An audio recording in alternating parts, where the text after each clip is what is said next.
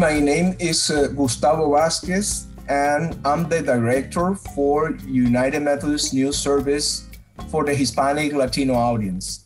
I'm always trying to create bridges among those things that I see and that I experience, and one of the best bridges are the stories.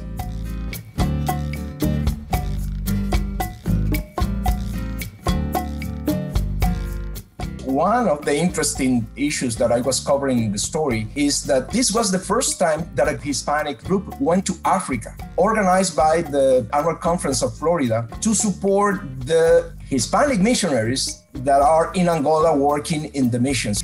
That is something very interesting and important in terms of our church. So most of the Hispanic people are focused on main mission on Latin America. But the mission is global mission. It's not just among your people. We spent a week there, and impact me, how open and warm are people with those who are coming from outside. So it's really made you feel welcome, made you feel in the middle of a spiritual family.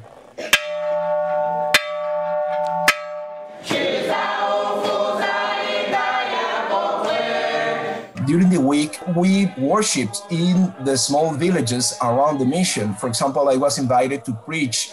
That was a 5 o'clock in the morning service. So that was interesting to see that the people wake up with the sun, and then it's a time to worship.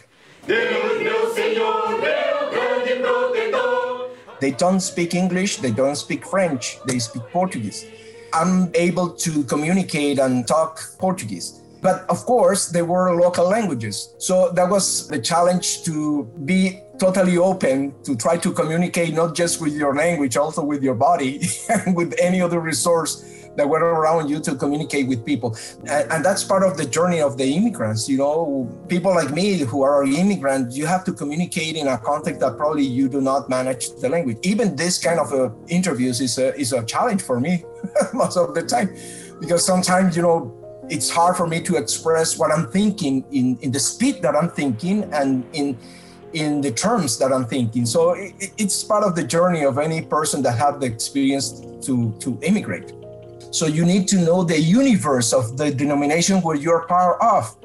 We need to tell the stories. We need to communicate. We need to create the bridges and let the majority of the denominations know what we have, what we know, what we could share, not just what we need. So it's part of the things that move me to tell the stories.